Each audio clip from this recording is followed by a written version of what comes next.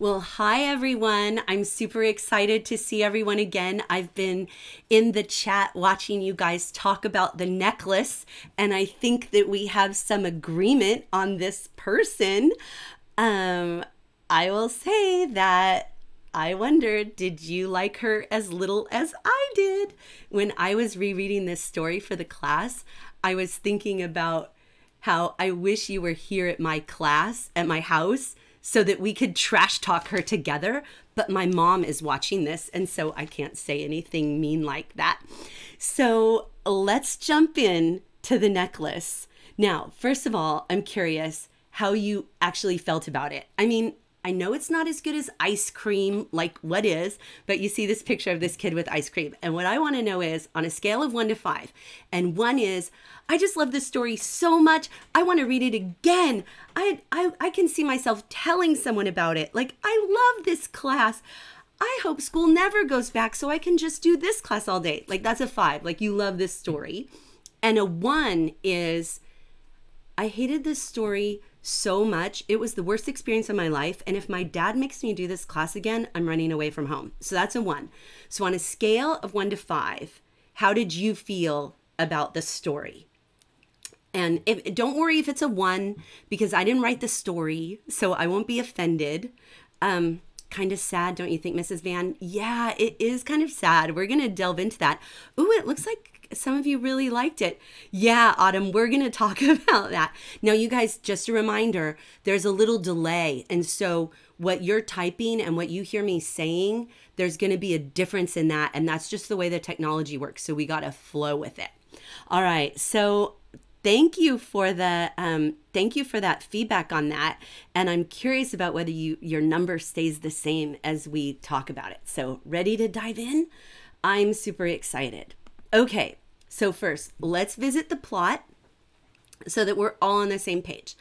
Okay, so I want to just remind us that when we look at plot, and if you watched yesterday's class, then you saw that this plot diagram that we talked about, and all story follows this plot.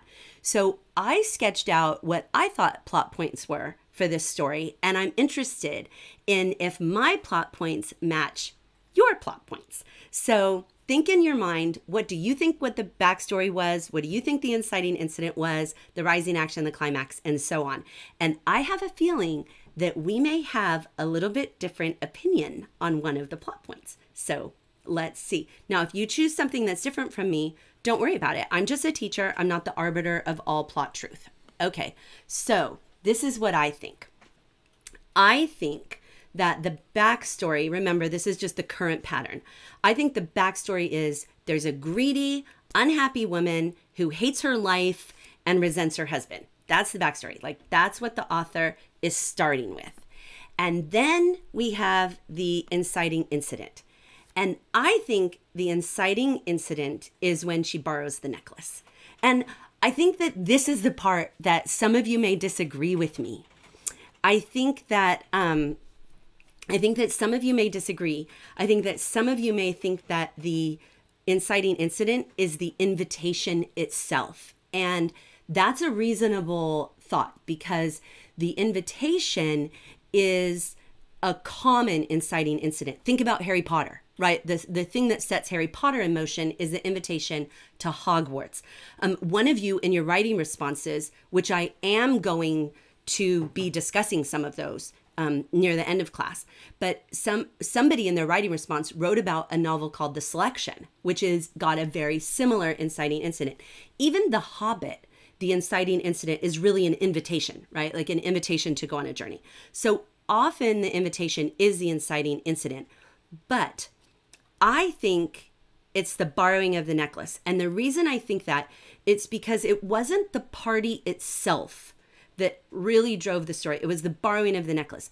Because if she had just gone to the party without borrowing the necklace, the story would have just kind of fizzled out, right? She went to the party and she was mad because she didn't have a nice necklace. The end, right? It's the borrowing of the necklace that is what really, to me, sets it in motion. But if you say invitation, and I see in the chat that some of you do, if you say invitation, I am totally fine with that. Remember, this is just my opinion. So Okay, the rising action, she goes to the party and she returns home, right? They get back home. So that's what happens. And then we get to the climax. And the climax is, to me, I think the climax is when she realizes the necklace is missing. That's the moment of greatest emotional intensity. Like, oh, the necklace is missing. And if you agree with me on that, then this is an interesting story because, as I mentioned yesterday, the falling action is usually not that long. And in this story, the falling action is lengthy. So you could also make the argument that the climax is the very end, that the climax and falling action and resolution are all conflated into one thing in this story. I think you could make that argument as well. So I'm curious about how you think about climax. So this is an interesting story because the author, and let me say something about the author. The author, you probably thought his name was Guy, but he's French, and so it's pronounced Guy. Guy de Maupassant. So the author kind of plays with the whole structure of plot in a very interesting way. All right, so then falling action, she has this miserable life, paying off the necklace, and it's not just her who's miserable, right? Everybody's miserable. And then the resolution or denouement that she finds out the necklace is fake. And the reason I say that this is that this is not the climax is because I think this is the moment of greatest emotional intensity for the reader, but it's not necessarily the moment of greatest emotional intensity for the character, for the protagonist. So it's interesting where the reader and the protagonist have a different climax. So that's really interesting. All right. Now, I think that using the French term for this, for resolution, denouement, is appropriate here because it literally means the untying of the knot. The untying of the knot. And I think that's what really happens, that this tangled web that she's gotten caught up in untangles here, which is really interesting. All right, so consider what you think about the plot, and I'm curious about how many matches of the 6 stages, how many did we match on? Like, did you have a different inciting incident? Oh, Chrissy, I just saw a comment that you said that you thought it was surprising that she didn't just admit that she lost it. Yeah, I think that's an important point, and I'm going to talk about it later, but let's just mention that while I'm waiting some other comments to come in on how you match me with plot, is that the cost of the necklace, like it's listed in francs, and so it's hard for us to understand how much that is, but I looked it up. I looked it up online to see if I could compare and see how much would that be in today's dollars. And I got estimates as high as $250,000. And so I think if you know you've done something, I think it's human nature to try to hide your mistake. You know, I think we see that. So looks like a lot of us matched on a lot. I'm curious about Hudson with the 4.2. So interesting. Okay, well, let's move on. And I want to start at the end. Remember yesterday we talked about Edgar Allan Poe said that sometimes it's important for an author to start at the end. And in this review, I want to start at the end in the thing that you cannot ignore in this story, right? What you cannot ignore is this mic drop moment. And I went and found my favorite picture of a mic drop, which is President Obama doing a mic drop. And this is the mic drop moment. Oh, my poor Matilda, mine was an imitation. It was worth 500 francs at most. What? Like, what? I remember the first time I read this story when I was in high school and just see, are you kidding me? And remember that the dress she bought was 400 francs. And so this was pricey, but not, not life ending in the way that 18,000 francs was. So here's this mic drop moment.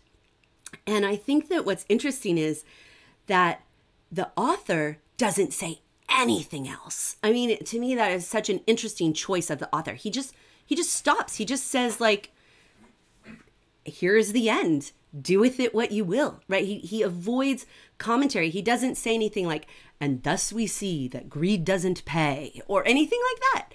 And thus we see that people who are selfish end up miserable for the rest of their life. He doesn't try to lecture the reader. He just lets the reader take this moment and do with it what they're going to do. I just think it was just, yeah, Peach Jam, I see you see, that was quite a bra moment. Yeah, you're like, whoa, right? He just quietly closes the story with just a whisper. I just love that. So I'm curious about how many of you felt like you got to this point in the story and you liked it better. Like maybe you were just kind of going along thinking, I don't really like this person. And then now you read this part and all of a sudden there's some energy in the story for you. So I'm going to pause for a second and see what you guys have to say about that. I felt like she got what she deserved. Elephant Swift, we're going to talk more about that at the end, because remember, we're reading all of these stories through the theme of justice. And part of justice is the idea is, do people get what they deserve? So thank you. I feel bad for her. And then I read the story again. I'm like, oof, girl. Yeah, Allison, I'm with you. Yeah, I'm with you. Hardly a quiet ending. Oh, okay. I see what you're saying. When I say the author ends it with a whisper, I mean the author is whispering. The author doesn't say anything. The character speaks and the author leaves that. Jake Castle, that's so funny. Are my eyes working? I know, it's that moment of just like, oh, it looks like so many of you had that same thing. Feel like it. Yeah, you love it because you can think about what could happen. When they say, you know what? We're going to talk about that. We're going to talk about what could have been done differently. I noticed a couple of you mentioned that it's confusing, and it is confusing. Like you have to think about it for a minute. Like, wait, did that just happen? Like, wait, what just happened? Somebody said the end made you want to rip up your computer. I hope you didn't do that. So, all right, let's launch in to a little bit of close reading. We've looked at the ending, which somebody said was an epic gamer moment. And we've looked at the plot overall. So we should all be on pretty much the same page. So let's dive deeply into some of the exact text. So there's some interesting syntax choice going on in this short story. And I think that if you're someone, and I know some of you are, if you're interested in writing, this is a really good exemplar text, something for you to really take some strong writing points away from. So get your copy ready. Here's my copy. It's all written up, right? And I'm the teacher and I'm still writing all kinds of stuff on it, right? So when you're reading, you need a pen. I mentioned that before, but you need a pen. So this is the fourth paragraph, what you're seeing on the slide right now. This is the fourth paragraph. I want you to count how many sentences this paragraph is. We'll wait for a second.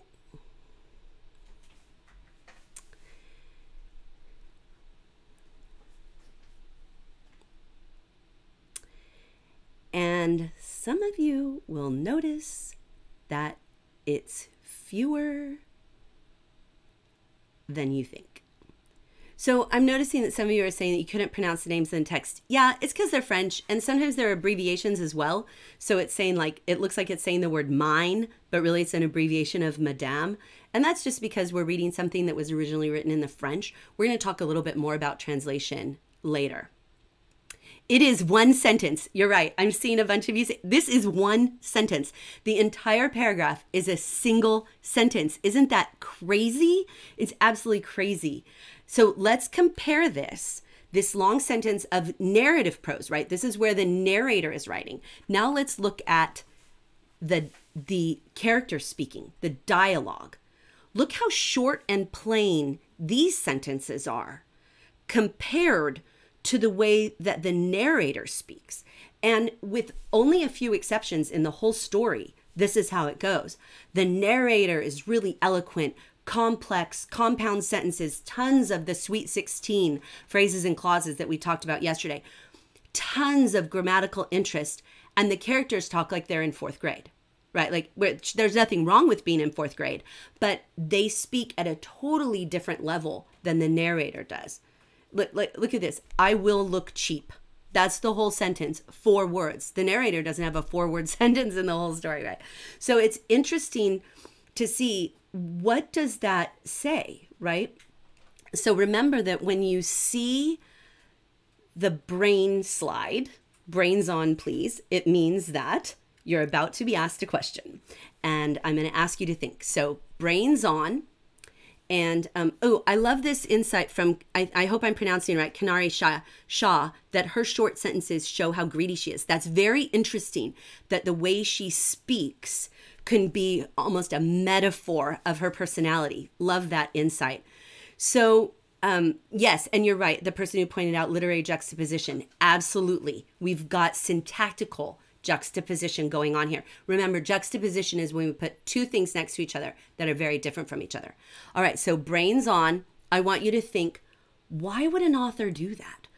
Why would an author have so much disparity between the voices? Like, why would they do that? Why would they have the character sound so different from the narrator? And I'm curious about what you think, what impact that has on the reader. And what does it say about the respect or lack of respect that the author has for the characters, that he has them speak that way? I'm looking at what you say. I like it when I ask you a question, because then I get to go read some more. So, yeah, somebody mentioned sometimes books in translation can be difficult to read, which is just one more reason to learn another language. I don't actually think she's uneducated. Maybe she is, because it does say in the beginning she was born into a family of clerks. That's true. Yeah. And the disparity is, you're right, the disparity is a key factor in the characterization. Contrast and detail. Nice. Contrast. Several of you are picking up that contrast and a sense of beauty. So Tabitha, I like that comment, a sense of beauty. I think you're right, and I'm glad you picked up on that the prose of the narrator is beautiful. And then when we're confronted with that short, choppy speaking of the character, then that beauty goes away and it just shows them even more in kind of the ugliness. They want the people to show you how the character feels. Nice. Thank you. All right. So we are going to look at what I would call a whale of a word.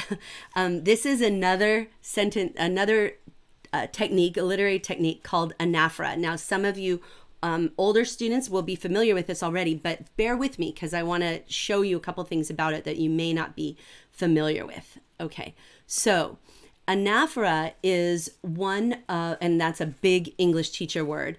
And what it means is when you are repeating phrases. And I'm sorry, if you notice me looking to the side, it's because that's where I have my notes and I want to make sure I tell you what I plan to tell you. Okay, so anaphora is when an author repeats a beginning word or phrase at the start of, it can be a line, it can be a phrase, it could be the beginning of a sentence or a phrase or a clause, but anaphora is a repetition at the beginning.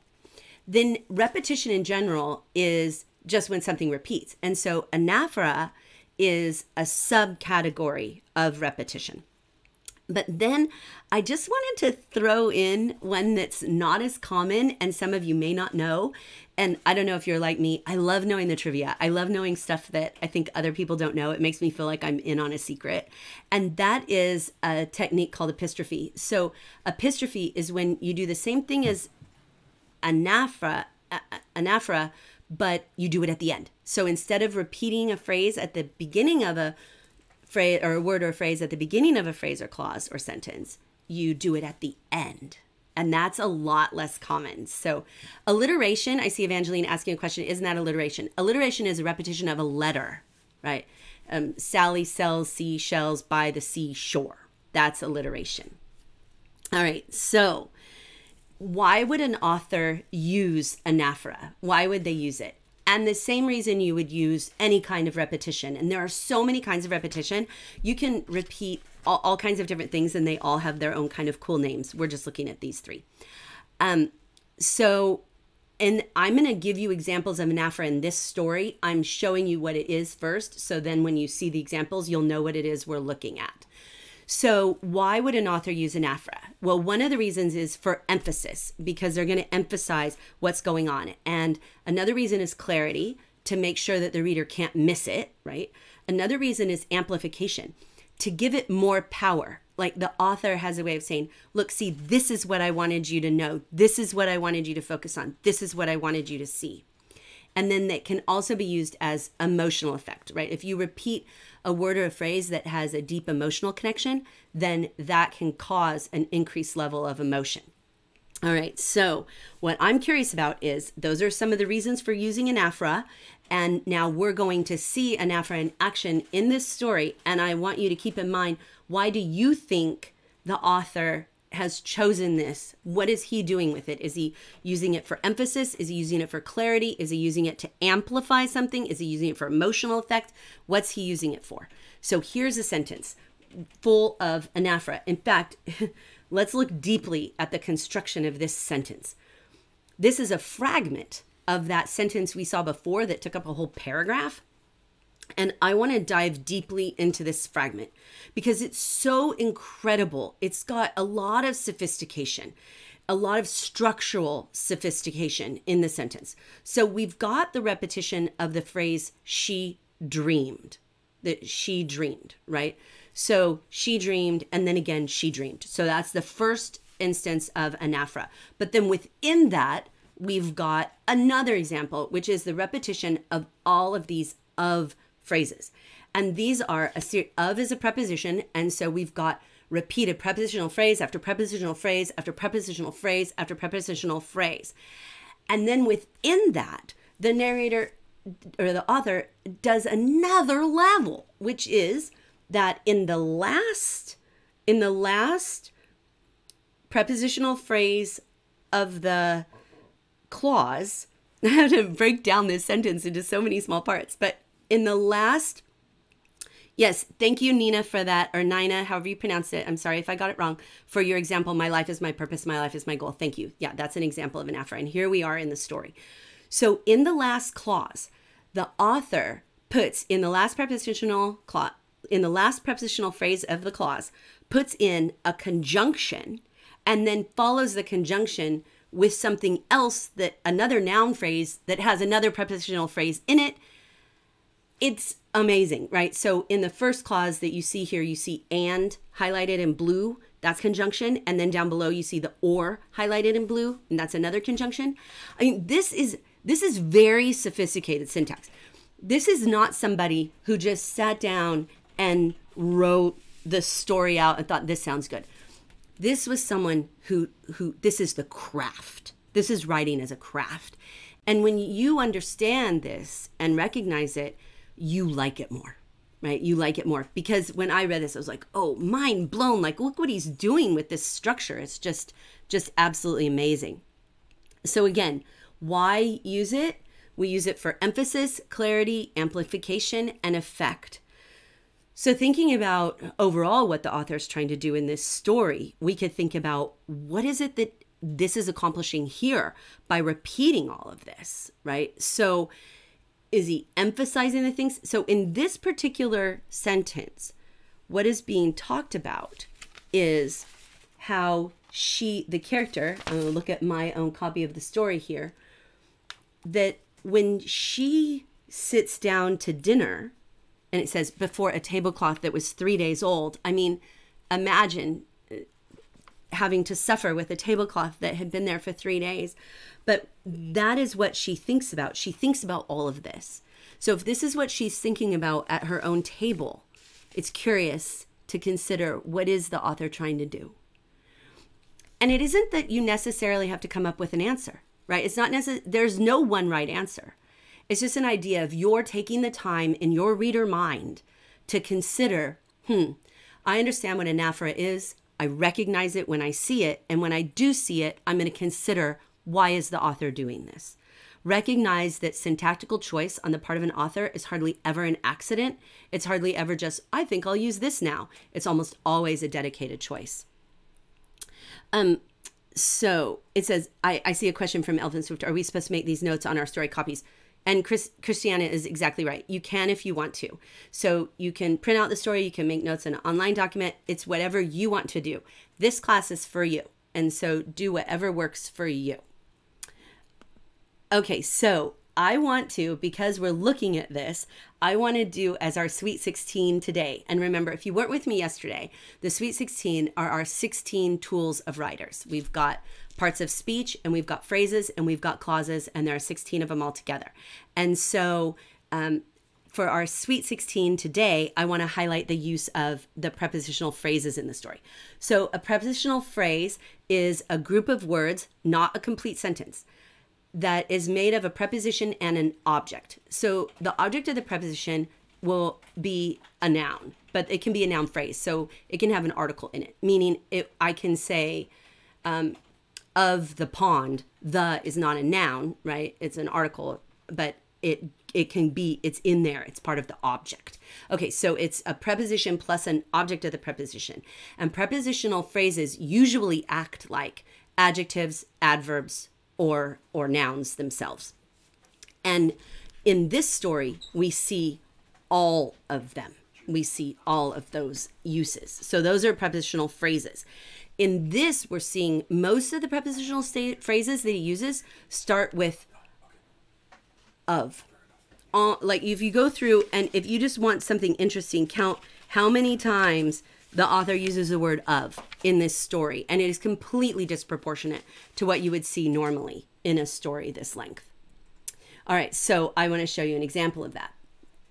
Here we see I've highlighted almost all, I left one out, almost all of the prepositional phrases in this sentence, right? And we can see by the highlighting how much of it is a prepositional phrase. Like it's just amazing.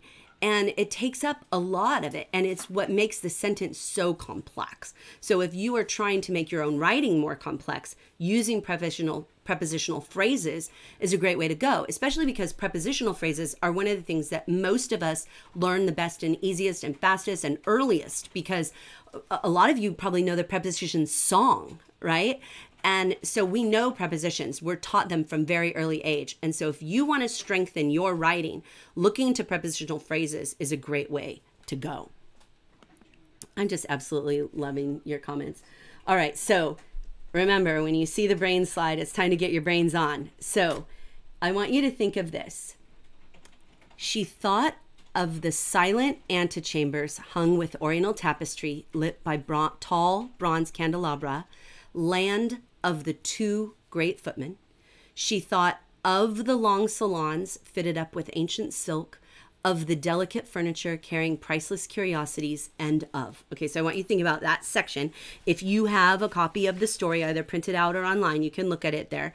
We're still there in that little section there. She thought of these things. Now, I want you to try it, because the only purpose in learning this is so that you can use it. Right? So I want you to try it. Imagine, this is what she thinks of. This is this greedy woman living in like middle class and wants to be upper class. And this is what she thinks of when she sits down to dinner. So now I want you to put yourself in the place of a lion in the zoo. A lion living in a zoo. And I'm not at all comparing a lion in the zoo to this character of Madame Loisel. Loisel. So I'm not comparing them, but parallel lines, things can be similar and still be very far apart, right? That's just math. And so we can say a lion in a zoo is nothing like Madame Loisel, and yet they still have a lot in common. So if you were a lion in the zoo and you had to say the lion thought of, what are some things that a lion could think of? What would a lion think of in the zoo in a similar way to the way that this character thinks about things while she's in her dining room sitting at her 3-day-old tablecloth of.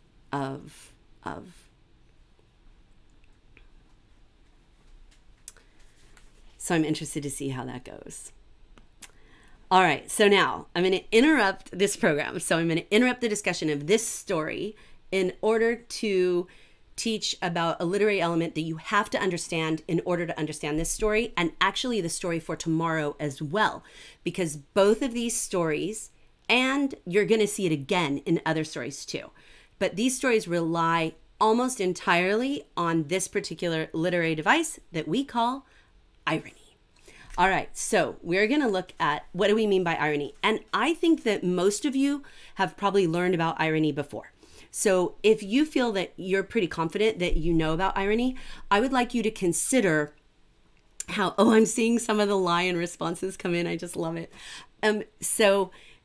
I want you to consider comparing what you already know about irony to what I'm teaching you about irony, and whether you could think of extra examples of each type of irony as we go by, and maybe even share them in the chat.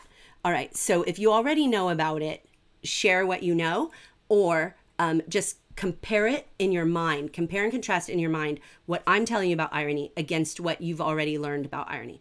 Okay, so irony is when something comes out of left field, meaning something is unexpected. Something unexpected is said, something unexpected happens, or somebody is aware of something that's going to happen and somebody else is not. So let's show you what we mean. Irony comes in 3 fantastic flavors, which are dramatic irony, situational irony, and verbal irony. And we're going to look at all of those types of irony. So this type of irony that we see here in this meme is dramatic irony, where the audience knows something that the characters don't know. This little kitty is peeking out under the covers like, oh, I think I ditched him. But everybody else who's looking at the meme can see, dude, he's right behind you, right? Like, so that's dramatic irony. Lots of times we see this in movies, in theater, where you're like, no, don't go in that room. No, don't go back down that hall. No, get out of the shower, right? Like that's dramatic irony. When you know something and the characters don't know. So when I teach 9th grade English and we do Romeo and Juliet, there's huge dramatic irony, because at the end, they both think the other one is dead. They're not dead, but the audience knows they're not dead, right? And it creates all kinds of suspense, and you almost want to climb into the story and rescue the person, right? So that's dramatic irony. The entire premise of the movie The Truman Show is based on dramatic irony. I don't know if you've seen this movie, but the guy doesn't know that his whole life is a TV show. Well, that's dramatic irony, because all of us who are watching the movie, we know he's a TV show and he doesn't know he's a TV show. So that's dramatic irony. And that's an unusual form of dramatic irony, where it's like this overarching thing where the whole thing is premised on that. So verbal irony is when you say one thing and you mean another. And what sarcasm is, and some of you like, sarcasm is just another service you offer, right? What sarcasm is technically is verbal irony plus an attitude. So but verbal irony isn't just sarcasm. Verbal irony can also be understatement. It can be overstatement, or it can be something called Socratic irony. Socratic irony is where you know something that the other person doesn't in your conversation. I'll give you an example of that in a minute. So like you see here, this picture of this woman was blow dry. Oh yeah, I meant to do that, right? Or like something goes horribly wrong with your appearance and you're like, oh yeah, I like it that way. Or somebody does a terrible job on something and you're like, that's gorgeous. And it's the opposite, right? That's verbal irony, when you're saying the opposite essentially of what you mean. Yeah, I know, I loved that picture. So here's another example. This is Socratic irony. Your mom texts you to see how school's going, knowing that you're ditching. Okay, well, nobody could ditch school right now, really. So I guess that's its own dramatic irony. I'm using school as an example and there's no school. So that is it though. So if you come home and your mom's like, so how was school today? And she knows you ditched. Or so how was so-and-so's party? And she knows you didn't go, right? That is Socratic irony. Socratic irony when you know, but you didn't know. Or that you know, but the person you're talking to didn't. So here's some more irony. You have an unsinkable ship and it sinks, the Titanic, right? You have a fire station and it burns down, right? That's kind of ironic, right? That the fire station burns down, or like when the doctor gets sick, like these kinds of things are kind of ironic. It's like, oh, I should have, right? Like that's unexpected. And here is the premise that this story is built on. This premise that the diamond necklace you spent 10 years paying for to replace, right? You spent 10 years to earn the money to pay back this necklace, and it was a fake all along. And that is irony. And in this case, it is what we call situational irony. This is all situational irony. Fire stations that burn down, unsinkable ships that sink, and spending 10 years of your life to pay for something that was only worth, a few $100s. So now we'll return to regularly scheduled programming now that we're all on the same page about irony. Yes, I saw somebody say verbal irony when you say, I totally meant to do that. Yeah, exactly. Okay, so you're seeing the brain slide now, which means turn your brain on. And to be honest, you're going to need them for the rest of the time. So here we go. All right. The irony in the story isn't revealed until the very, very end. I want you to consider, how would the story have been different if the narrator had told the reader at the time of borrowing that the necklace was fake? Like if the woman from whom Matilda borrowed the necklace had told Matilda, oh yeah, you can borrow this when she falls in love with it, like, oh, you know what? That's paste. And paste is a term that they use for necklaces that were made essentially of glass. Like it wasn't real diamond. So I want you to think about that. I'm going to look at some of your responses of irony. I love that. A water park is burned to the ground. A tow truck breaks down. That's nice.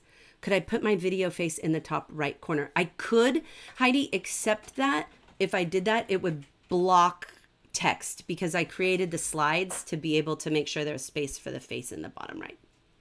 Sorry. A math teacher who fails calculus. Yeah. Sometimes though, that can make you better at it, right? Yeah. Okay. Now I'm looking at this. How would the story have been different? You wouldn't have been shocked. Yeah. I wonder if you think that would have strengthened or weakened the story. Interesting. She wouldn't have wasted 10 years of her life. Yeah, you're right. Actually, would there have even been a story? Yeah, somebody just commented. It would have been boring, right? Like there would have been no story. The whole story hinges on people not telling each other the truth. The whole story hinges on her not telling Matilda that the necklace is fake and Matilda not telling her she really lost it. Without those two lies of omission, the story falls apart. Interesting. Oh boy, your comments are coming in. I can't, they're just so interesting. All right. So let's do a little close reading. All right. So she suffered endlessly. She suffered. Again, we have with the anaphora, right? She's suffering. She's suffering. She's got servants and ugly curtains. I mean, don't we all feel sorry for her? This woman like invented the idea of first world problems. This is her own brand of situational irony. She doesn't feel that this is what she expected or deserved. And because of that, it's situational irony. Like it's ironic that even though she's born into a family of clerks and she marries this guy who's this also a clerk, a minister, right? She at a ministry, she feels like she deserves so much more. Like her whole situation is ironic. Like, isn't it bizarre that I live in this situation where I am not appreciated. I'm not given the things that I deserve, right? So she suffered and she suffered because of this. It's hard to read, isn't it? It's hard to read. So I'm curious about whether you think suffering is easier or harder to bear when it's self-inflicted. Because in this case, I think you can make the strong argument that her suffering is entirely self-inflicted. Like she is somebody else's #goals, right? To live in a house with servants, to even have a tablecloth, to have what she has. This is somebody else's, like my ideal of the big time. And yet she's suffering. So I'm curious about what you think about this, because if you inflict the suffering on yourself, which I think you can make the argument that she does, is that easier or harder to deal with than if the suffering is inflicted on you? Like, is it harder to come out of it? Is it harder to move past it? I think that's really worth exploring. I loved Michael Phelps drowning as situational irony. Yeah, I mean, we don't want him to drown, obviously. But yes, that would be obviously the greatest Olympic swimmer in history. Yeah, nice. I'm loving what you're saying, harder. That so many of you are picking up on the idea that suffering is harder when self-inflicted. It's so interesting. And I think that one of the things that would be worth doing after class is to consider, are there any ways in your life in which you are making yourself suffer needlessly, kind of like her? Are there things that somebody else might look at your life and you're complaining about something in your life and somebody else would be feeling about you the way that we're feeling about her? I'm interested in what one of the person says, that when you inflict the suffering on yourself, it's harder because you have suffering and you have guilt. Very interesting. And you can't blame anybody but yourself, right? Yeah, true. So, and then this is that 3-day-old cloth next to her, right? Now, we're being a little bit manipulated by the author here. By throwing in these kinds of details, the author is forcing us to loathe and disdain her.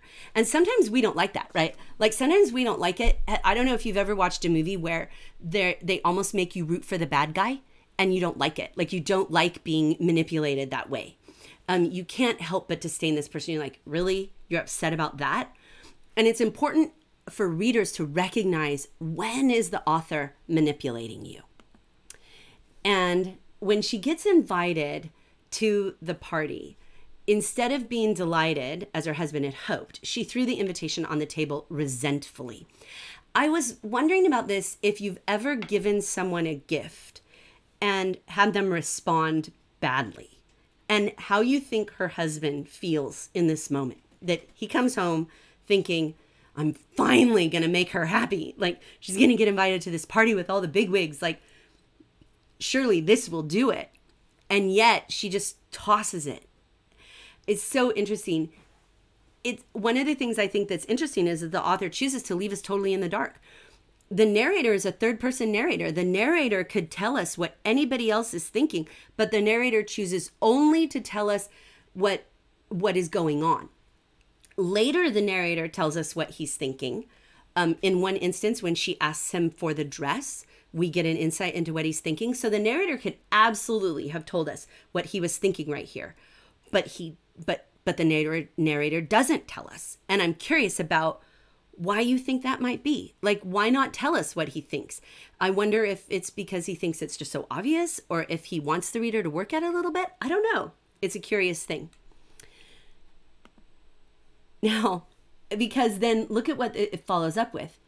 If I give you money for a dress, then I won't have money for a gun. He doesn't say that to her. He doesn't say that to her, but he thinks it. And that's when we get insight into what he's thinking. So we don't understand how he feels about the invitation, but we do understand how he feels about the dress. Just as a peek at our justice theme, let's consider that she has to ask him for money.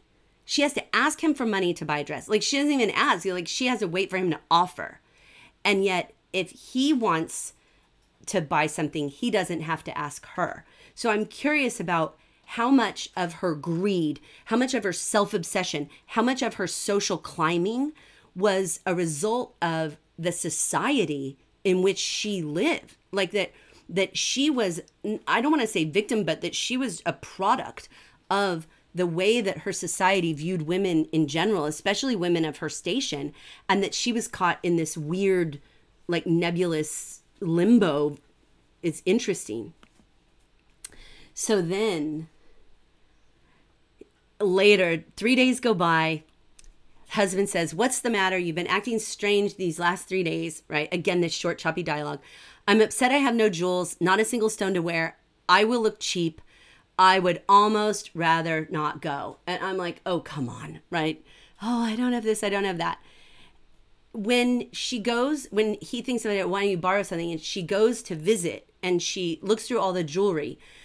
We get another big bam with the greed, right? So in one translation version, she asks, haven't you got any more? When the woman's like showing her all the jewelry that she has that she could borrow. Matilda's like, don't you have any more? In another translation, you have nothing else? But it's still like, don't you have anything better? Right? And this is just so interesting. I'm curious about what you think about which one of these makes her sound worse, right? Sand, I see your point. He still gives her the money. He wants her to be happy. Yeah, I think you're right. I mean, well, I don't know. I don't know if he wants her to be happy. I know he wants her to shut up. I don't know if he wants her to be happy. I know he wants her to stop complaining. They're not necessarily the same thing, right? But I think you're on the right track there. So, and then it says, she fled with the treasure. Ah, but here's something interesting. Is it really treasure? Nope, right? We think it is, and the reader thinks it is, and Matilda thinks it is. And at this moment in the story, the only person who knows it's not treasure is the person who loaned it to her. Everybody else is in the dark. It's the second time that the narrator is kind of fooling us. So I'm curious, do you think that Madame Forcier should have told Matilda that the necklace was fake? Like when she said, oh, you want to borrow that one? Okay. And just, hey, I know it sounds crazy, but it's fake, right? It's not real. So don't worry about, you know what I mean? So that's kind of interesting. Do you think that Madame Forcier should have told her it was fake? And setting aside what it would have done to the story, just as an ethical question, ethically, should Madame Forcier have told her it was a fake? If you loan somebody something, should you, and you know that they think it's one value, do you feel like the person should tell that it is a different value? So at the party, she's a triumph. It's everything she's hoped for. It's everything she's wanted. And in order to celebrate that, what we get is more anaphora, right? That she was a success. All the men stared at her, asked her name, tried to be introduced. All the cabinet officials wanted, like everybody wanted her. It's like de Maupassant is like a one-trick pony. Like the author is like a one-trick pony. It's like an example from a textbook. Like he sat down and said, let me write a short story that will use a lot of anaphora so that English teachers have a great story to go to when they want to teach it. I mean, it's just like that. Look at, again, here we come again to a lot of these prepositional phrases. And this scene right here, she danced wildly with passion, drunk on pleasure, forgetting everything in the triumph of her beauty, in the glory of her success, in a sort of cloud of happiness. I mean, he pulls you into this world she's in right now, right? And this is the climax of her story. And this is interesting because the character has a different climax than the reader. Because the character has this climax of the moment of greatest emotional intensity. This is the highlight of her life. Absolutely, now we know that this is going to be the best day of her life. Never, she's not going to have another day like this. This is a moment of greatest emotional intensity for her, but it's not the moment of greatest emotional intensity for the reader. And that's really interesting. So it says that she would not listen to him. He wanted her to wait while he went and called the cab. She wouldn't listen to him and ran down the stairs. And when I read that, I couldn't help but think of Cinderella. And I'm curious about whether you can pull some parallels between her and Cinderella. In what ways is she like Cinderella, and in what ways is she different, right?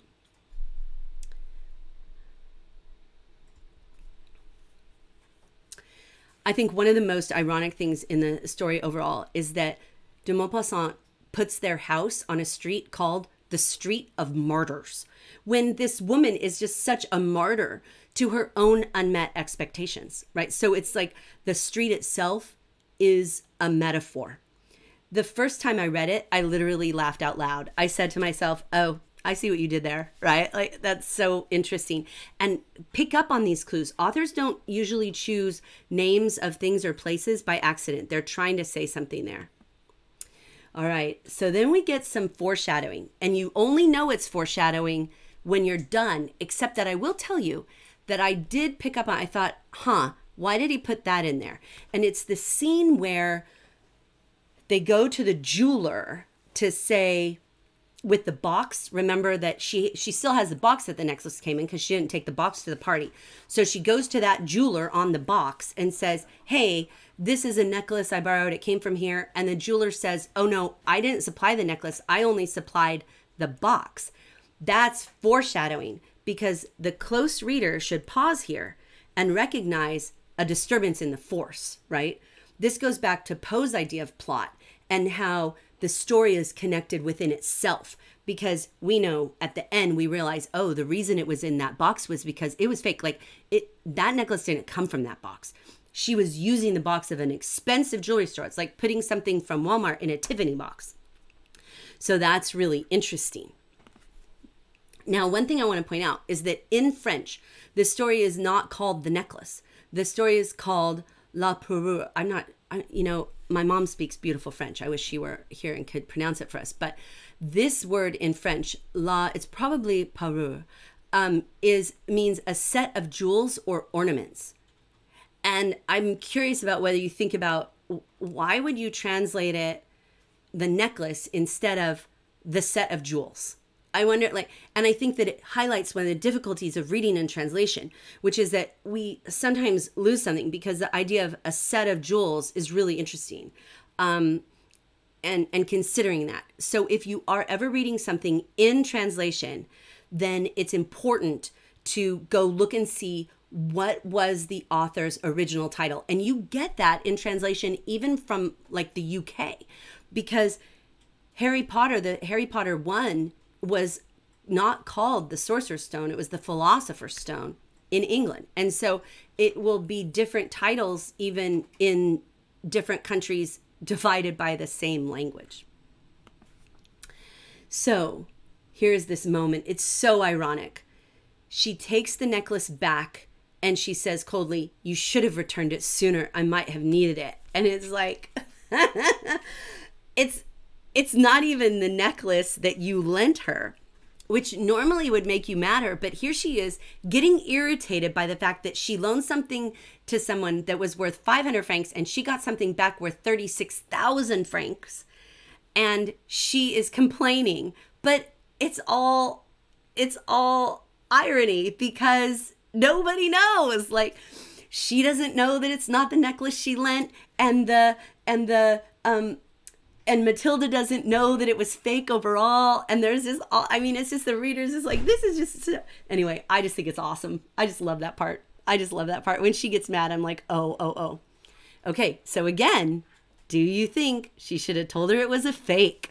Now, the Loisels, do you think she should have told her it was a fake then, when she brought it back late? She said it was a fake then. So she had another opportunity to tell the truth.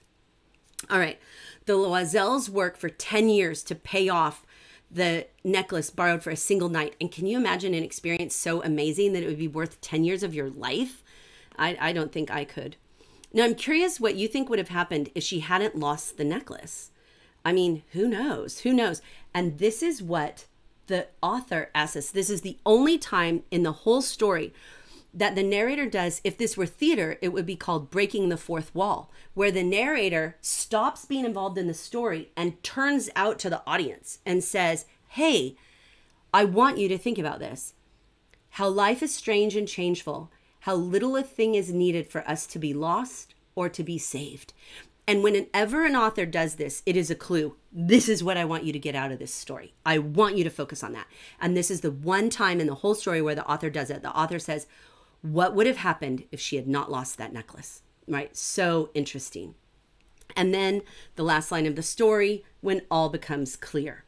Now, question for you. If you were Madame Loisel and you ran into her on the street and you said, I've been working for 10 years to pay off this necklace, would you want to know the truth?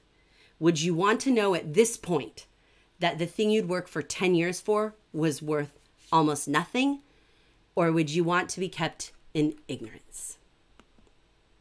All right, so looking at it through a theme of justice, do you think that the punishment fit the crime?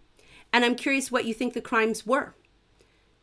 I think you can make the case that there was a crime of greed. I think you can make the case that there was a crime of not being honest, that you lost something, because she didn't even give her an opportunity to tell Matilda that the necklace was fake, because she didn't tell her that she'd lost it. So there's a lot of sin of omission going on here. And I'm curious about who else was punished besides the person who committed the crime. So this is where justice comes in here. Does the punishment fit the crime? 10 years of your lives, both you and your husband. All right, so now back to our 1 through 5. What do you think about the story? Now that we've discussed it, is your number the same? Has it changed at all? Okay, because you always want to do that. When you read a story, the first time you read it, think about how you feel about it. And then after you dive into it more deeply, think, oh, and it doesn't mean that you like necessarily the plot better, but do you feel like there's value in the story? Has your sense of value in the story gone up? Okay, so in our last few minutes, let's learn from some writing rock stars. So I'm going to share some examples of people who submitted writing from yesterday. I was so blown away by them. Thank you so much for submitting them. And I just am I'm amazed. I put comments in some of them. I'm going to show some of them. So let's learn from some writing rock stars. So first I picked a couple samples from students through 8th grade. So this student is a 5th grade student, and this 5th grader gets total kudos from me for responding to the prompt so well.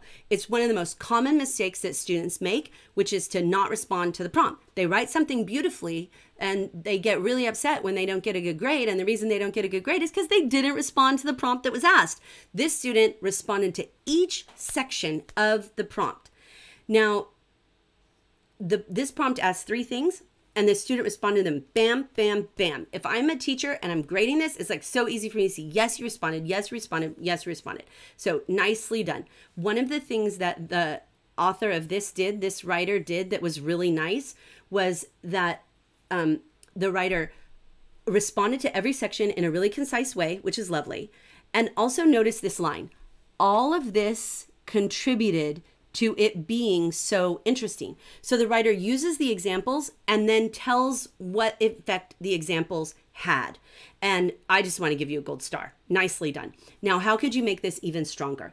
Well, you could create a little suspense in the opening. You could say something, for example, like rebellion and surprise create an interesting plot, right? You could do that. That's a stronger opening than the most interesting plot, right? So you can create a little strength there in the opening.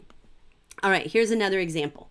We've got this writer is 13, states her point, plot does this. Now you could even strengthen that sentence by making that opening stronger by cutting out the has enormous potential part. You could cut that entirely out and just say plot reveals characters and allows the author to describe worlds. Now notice how she follows that up with an example of exactly that. So she states her opinion, or he, I don't know, I think it's a she, states her opinion and then follows it up with examples from the text. Beautiful. Supported it. Lovely. Well done. I'd change that conjunction probably. That conjunction there that says but, I'd change that to and, because you're not introducing something in opposition, but rather in addition. Now, one small note. Her use of the word antagonist rather than the name of a character is really nice. It adds some universality. I don't have to have read the book in order to connect with what she's saying. I know what an antagonist is, and so I understand what she's saying. So great job. Next, here's another 5th grader.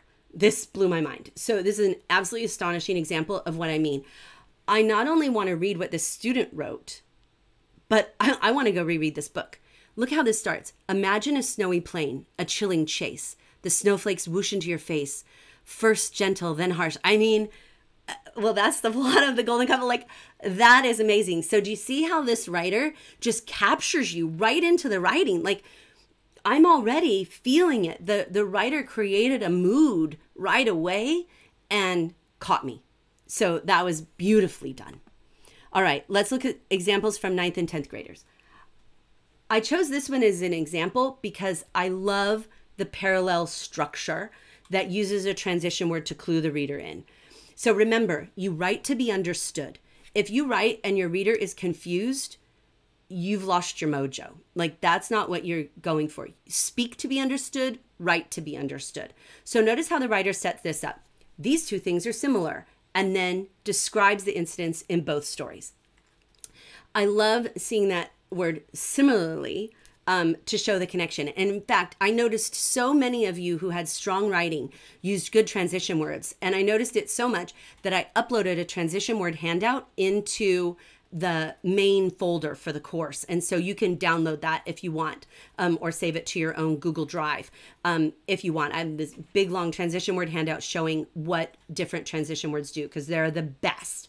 Now, a couple places this could be stronger. You can take out the I think. We know it's what you think because you're writing it, right? So you don't need to tell me I think because it's redundant. It's I know it's what you think because it's what you write. It's a given because you're the one writing it. So if you need to say something and you think people might have a different view than you, like they might disagree with you, then you could say it can be argued that, or readers could consider, or something like that. But you can leave out the I think. It's a weak beginning construct, but otherwise love this. And then this is the same writer, and I recognize I'm right at time, so if any of you have to go right now, but I've got a few more, just a couple more examples I want to show and give you the info for tomorrow. So I also appreciate how it creates a sense of despair and easier said than done kind of situation. I love this. I love how the writer, who's the same as the last slide, that the person tells me what it does. Your writing should always answer, so what, right? Love it. Next, 11th and 12th grade. This is a 12th grader. And this question was about, are stronger readers less dependent on plot? And this person, this isn't the beginning of what the person wrote, but I want to start here because this writer, a 12th grader, isn't just responding to the prompt with a generic response. This writer is using specific examples, like this is a kind of plot-driven story, and then now here's this other kind of story. And then, of course, I just can't help but not be in love with that beautiful semicolon, right? Just absolutely lovely. A little thing, when you're talking about people, use the pronoun who rather than that, right? Who responds to people, that responds to objects. All right, next slide. This is the same writer. And here there's this lovely transition word that clues me in that the writer is about to shift gears. This phrase, hardly worth writing about, is so intriguing. I mean, by definition, we're writing about stuff that was written, that was published. And so the writer's showing that this is really a thing. Nice. So see this comparison that the writer makes? We're told about the other kind of plot, and now we get an example of the alternative kind. So super great, strong example here. And then it continues with this. Then again, it could be argued. Do you see how she says, in doing this, that shows the result? So this writer has got so much going on, throwing in an additional argument. Like, not only am I responding to the prompt that I was given, I'm going to add in another additional argument. Like, I'm going to take this even further than you expected me to take it. So when you can say something like that and support it, that's beautiful. Like, that's the writer's craft. That is sophisticated writing. And if you write something and you don't understand why you're not getting the grade that you want, consider the idea that teachers have to leave room in the grading for the students who took it even further, right? So nice. All right, so let's see this. So, oh, you know what? I think I didn't, let me go back to this. Yeah, no, I think that's right. I just love it. Oh, so good. All right, so let's write. What are our prompts? Time to be cool like this guy. What are our writing prompts for today? Now I need to go here and move my video down a little bit. Let me adjust it so you can all see. All right, so our prompts today. If you are up through 8th grade, come up with another solution for how the Loisels could have handled the loss of the necklace. Rather than what they did, what could they have done instead? I cannot wait to read these. And tell me, what do you think are possible outcomes because of that? If you are a 9th grader or a 10th grader, then I want to know how the story would have been different if from the perspective of the reader. Like, how different would the reading experience have been if you had known all along that the necklace was borrowed? It looks like maybe it's not moving me off. Okay. Oh, you know what? Let me try on this one. We had a little weirdness with the, There we go. All right. Believe me, we've been working on learning this tech. All right. So if you are in 11th and 12th grade, then what I want you to tell me is to argue that the husband and wife deserved each other. I want at least 2 direct quotes from the story and 1 paraphrased quote. Right, so 2 that are in quotation marks and 1 that's a paraphrase. And I want you to include 2 prepositional phrases in a single sentence, right? Big challenge for you 11th and 12th graders. So a lot of syntactical challenge. If you are in a lower grade and you would like to challenge yourself, try to do some of that syntactical choice that I'm asking of those 11th and 12th graders. Include those prepositional phrases in a single sentence. See if you can do it. All right, now how we upload this is the same way as yesterday, which is that you put it in the folder. Oops, let me do this. You put it in the folder. And I know there was some issues with uploading yesterday, and I'll tell you what happened. Yesterday, someone, not us, changed the setting of the folder and made it so that it wasn't visible. So don't adjust settings, right? We've left this open so that everybody can share and upload and create, but don't mess with the settings in these folders because it really had an impact on people. So upload it here into the necklace. Upload your writing there. And then your writing for tomorrow, or I'm sorry, not writing, your reading for tomorrow is The Gift of the Magi. Oh, so beautiful.